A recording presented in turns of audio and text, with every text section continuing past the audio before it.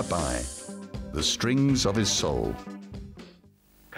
Time flies like the wind. Generations change like waves. 1945. Victory and the 100th anniversary of Abay. The first film about the great poet. The main role of Abay is played by Kalibek Kwanishbayev. The director of the film was Rochal. He wrote the libretto together with Auezov.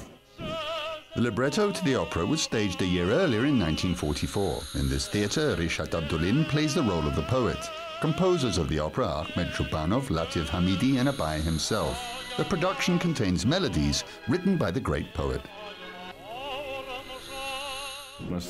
The opera Abay always starts the theatrical season in our theatre and closes it.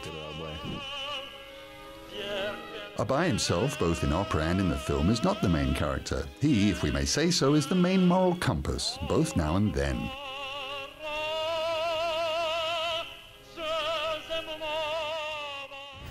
Come to us, to happiness. Open your eyes. Even when your eyes are open, will you see what you need to see? Will you hear the music of the poet's soul? Will you understand the main mystery of his personality? Life of a poet. How did it develop? Mukhtar Auezov said that Abay is a whole ocean and that he scooped only a spoonful from it. Poetic lines, how did they turn into a dowry? Together with the dowry, girls always took away the manuscript notebooks of Abay's poems. The songs of Abay, how were they written? No matter how many of his poems Auezov had time to collect, a lot of them couldn't be found. Other researchers write about this too.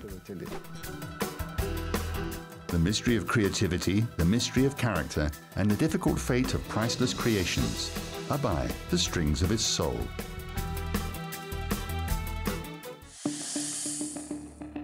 Chapter 1. Unknown Abay.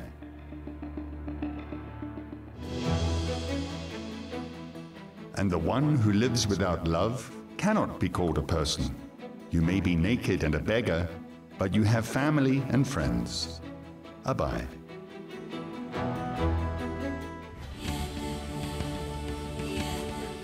A light massage, eyebrows are a little brighter, and just a hint of a highlight on the eyes, and the most unpleasant procedure, applying glue under the beard.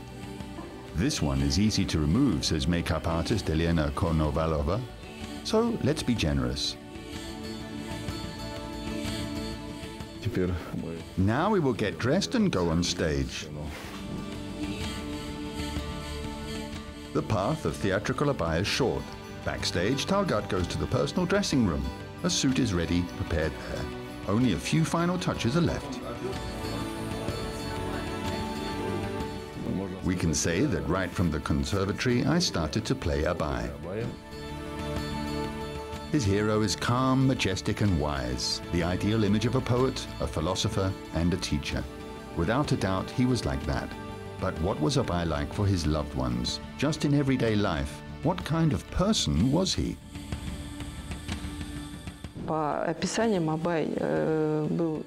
According to the descriptions, Abay was not very tall, he was a refined man. Pay attention to his fingers on the photo. He had long fingers. It's easy to imagine how these fingers sought out the strings of a dombra or the pages of a book. Here is Abay on horseback, feeding a golden eagle. He really loves hunting. Or Abay lecturing his household members. An unusual picture. Let's try to understand the nature of the poet, break stereotypes, and find ourselves in the kitchen. This kitchen is located in Abay. It is rather cool here. In general, I must say that Abay considered greed to be the highest human sin, including food. In everyday life, his eating habits were unpretentious. He preferred cold meat and a hot broth. The smell of smoked meat is still here. Everything here absorbed the smell. Everything here, it used to be an orange-yellow color. They smoked a lot of meat in this room.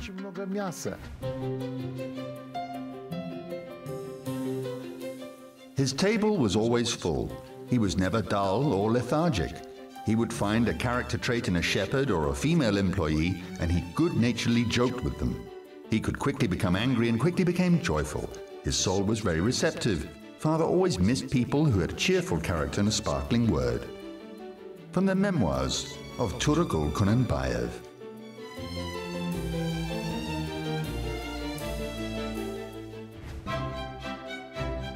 He slept little, went to bed late, and got up early, the poet's son writes. He could have shouted at the children a little. He respected women. He was a gambler. He played tugas kumalak and checkers. He also loved riddles and practical jokes. He had a young girl who worked for him as a maid. She set the table for tea, and he said to her in private, "Tonight I'll be speaking to you directly like this. Is that right, Makia?" And you will answer, "Yes, right." And during an intellectual conversation, he turned to her with the words, "Right?" And she answered importantly, "Yes, that's right." Then all the guests were surprised. What a smart girl. This way he arranged pranks for his acquaintances.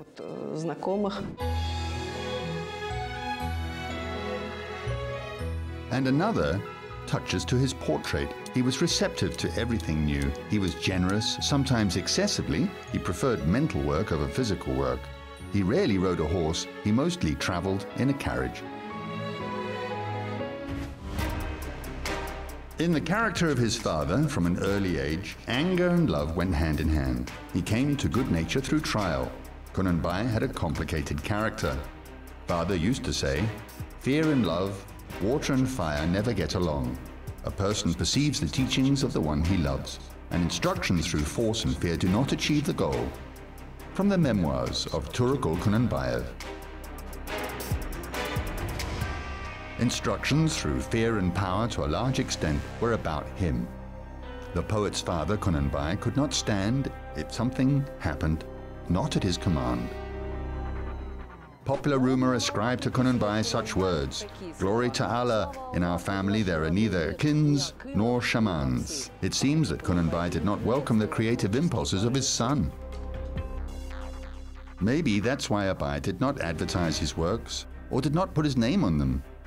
During the life of the poet, only a few poems written by him were published. Why? This is a riddle. What was the reason? Just the reluctance of Abay, or were there any other reasons? How did the first poetic experience begin? Whose names did Abay use to sign his poems? And why not a single draft has been preserved?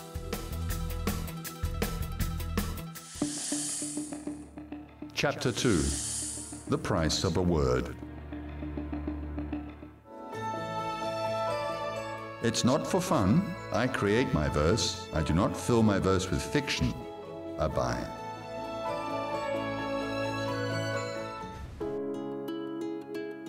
Inaudible conversations with the librarian, the quiet rustlings of pages and phones in silent mode. Only discoveries can be loud within these walls in the literal and figurative sense.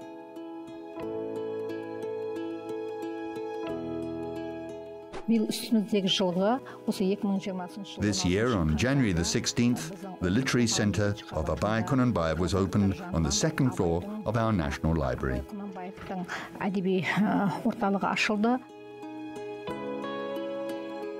Poems, words of edification, research, musical heritage. Only 5% of the entire collection is dedicated to Abay.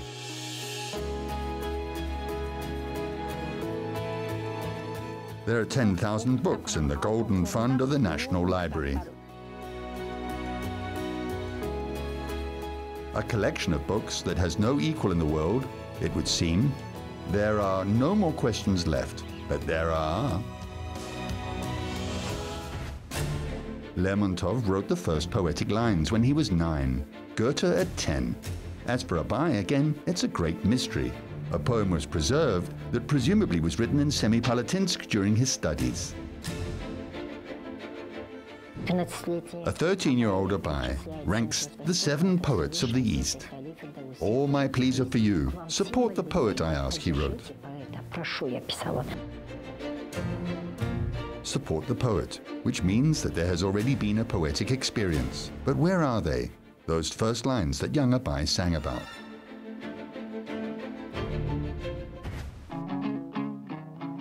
Already at the age of 14, Abay composed poems. He surprised his peers. Sometimes he joked about someone in them. Peers memorized his poems by heart, using them in itus, but no one recognized him as a poet. From the memoirs of Kazakhstan Iskakok. Just at this time, Kunanbai decided that Abay had enough of studies, that it was time for him to get used to adulthood to help his father. And a couple of years later, the poet already had his own family. He became a father at 16 and a half. When he was 31, 32 years old, he was already a grandfather. Only at 35, Abay again returned to poetry, writes Mukhtar Auezov. Let us doubt the words of the great master. Can a poet not compose poems, especially at a time of youth and love?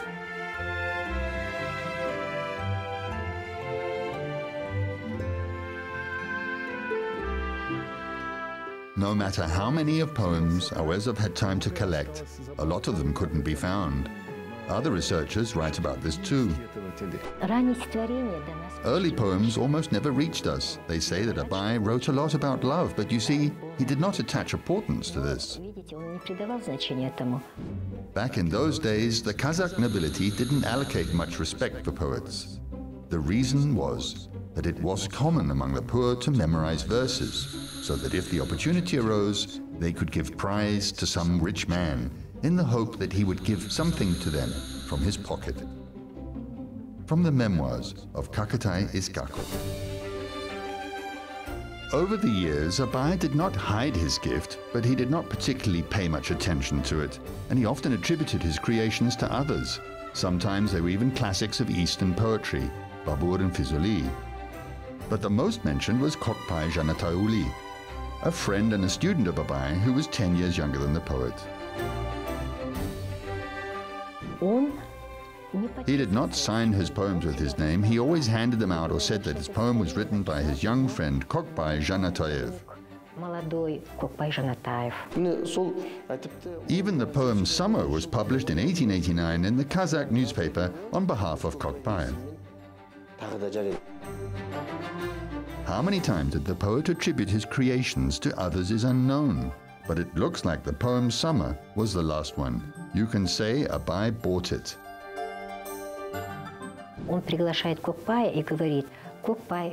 He invited Kokpai and said, Kokpai, I give you a horse with a foal to buy my old poems. From now on, I will use my name to sign them. And he wrote a lot, and already signed poems using his name. His son, Turagul, writes that his most fruitful years were from 1889 to 1891, especially in the winter. Wherever Abay stopped, there were rooms with a desk. There were conditions for creativity, but not a single draft has been preserved. What was the fate of his works? It was different. Here's just one example.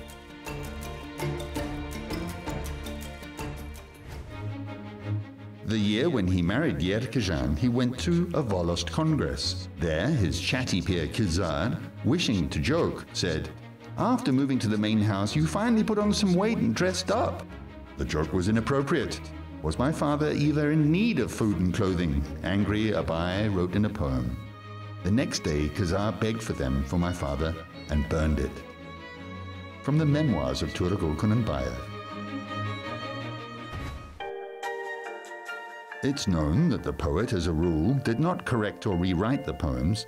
It doesn't mean that he treated his manuscripts carelessly or easily. He showed them to relatives, they memorized them, and then the drafts just disappeared somewhere. And only in the mid-80s or the 18th century did manuscripts collections of Abay's poems appear.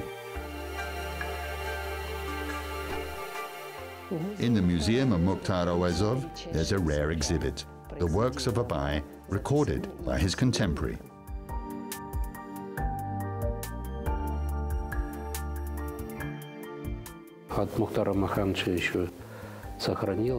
From the time of Mukhtar Auezov, a notebook of Mullah Mirseid was preserved. He was always by Abay's side. He constantly wrote down his poems. Mullah Mirseid served as a translator and clerk in the office of the district chief, was a teacher in the village of Abay, and the first to compile a collection of poems by the poet. It's said that since 1896, at the insistence of the poet himself, the mullah began to record his creations.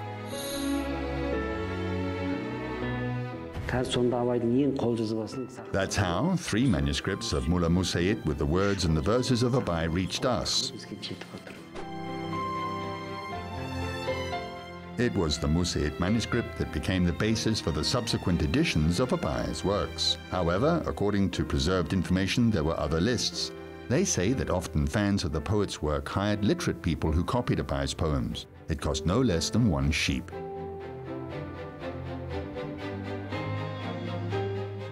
Mukhtar Auezov writes that girls from the Tobukti family, leaving for their fiancé's village, always took with them a dowry with the manuscript of Abay's poems.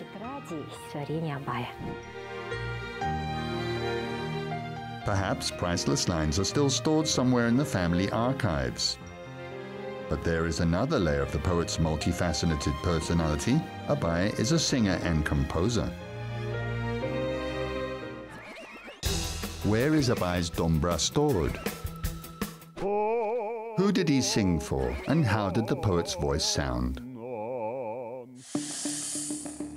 Chapter 3. Songs of Abay. The soul may be full from everything. Only a song is always good. If you sing inspiredly, the chest rejoices and breathes freely. Abay. Abay, the Museum of the Poet. This house was inherited by Abay. He moved here after the death of his brother, Osman, and lived here for the last years of his life. The exhibits that the poet's hand touched are stored here. This is a 3-string dombra of Abay. 3 strings in the form of a tumar, the dombra is somewhat unusual but quite characteristic of Abay's homeland.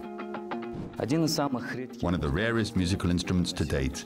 It was distributed mainly in the eastern regions of Kazakhstan and also in Semirechye. Vocal traditions are strong in these regions, and the dombra was most often used for accompaniment. That's why this form is not round. It sounds quiet, it doesn't interfere with the voice, and it's convenient to hold. This is a real copy of the original instrument of Abay Kunanbayev himself. The instrument is of a rather small size. Presumably it was Abay's camping dombra, and somewhere on the road during a break, you could hear the quiet voice of the poet. They say he was a baritone. A baritone, but mastered by years of training.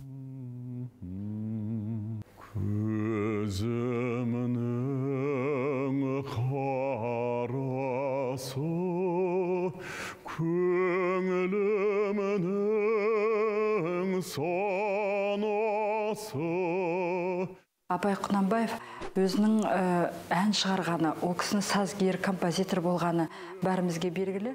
It's known that Abai Kunanbayev was a composer, but not many people knew that he sang because he didn't perform to anyone. He usually sang when he was alone.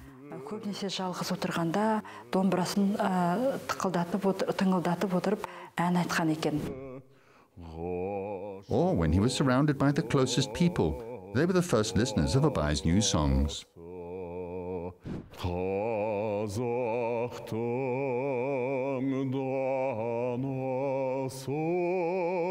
Абай Құнанбаев көбінесе лирикалық әндерді орындады. Abay mostly sang lyrical songs. He especially loved to sing love songs, songs about his homeland. Өзінің халқына арнаған әндерін орындады. Musical and poetic evenings. How did this happen? His wife Igarim sang along with the sons, Akalbai and Turagul accompanied them. By the way, both perfectly played dombra and violin. He specifically called for musicians who played the violin for his children. He called violinist Yakov from our city of Semey specially to the village so that he could teach his children how to play the violin.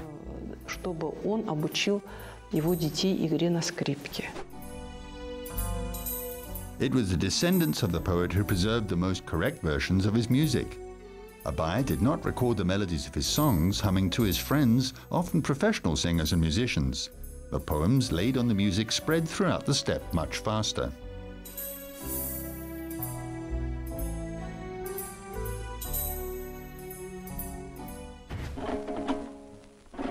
There is an opinion that Abay composed music for poems to popularize them.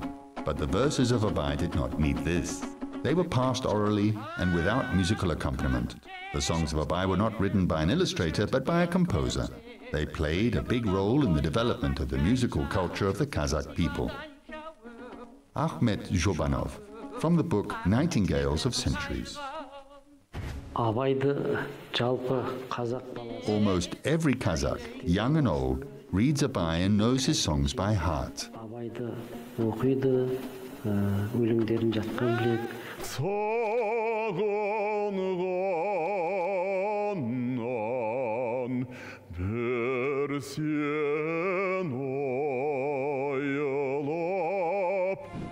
The thoughts of a bird strives to the sky and its shadows is a melody, the poet said. It's believed that the melodies composed by Abay before 1887 have not survived to this day. What was the fate of his musical creations? How many melodies were created by him? And where were they written? Epilogue. Moral compass.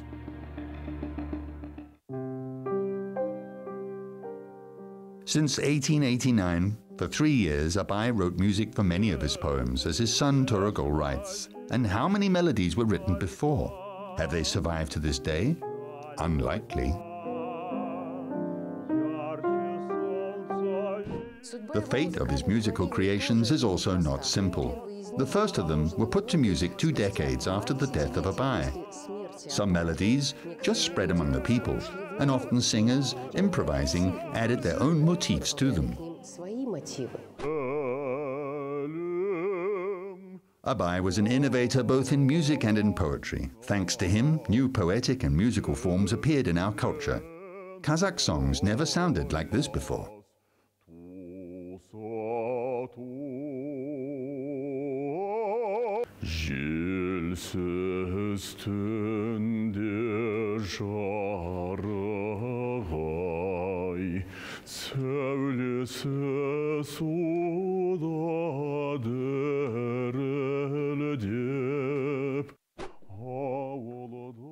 According to various estimates of experts, Abay created over 200 poems, about 60 translations, 45 words of edification, 3 poems, and at least 30 melodies in his life. Mukhtar Auezov investigated a considerable number of poems which were attributed to Abay. He selected only those in which he had no doubt. No one has conducted such a careful selection of musical heritage. But how many more works of Abay weren't discovered yet, and will they ever be discovered?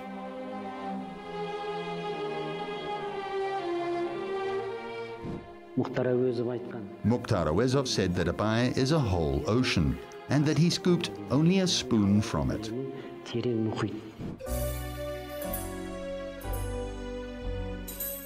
They say that fate develops out of character. Poems are written to this music. A human, a poet, a composer. The main moral compass, both in his time and in ours. We hear a quiet voice of the poet for centuries now, the delicate strings of his soul, how to understand them and how to hear them.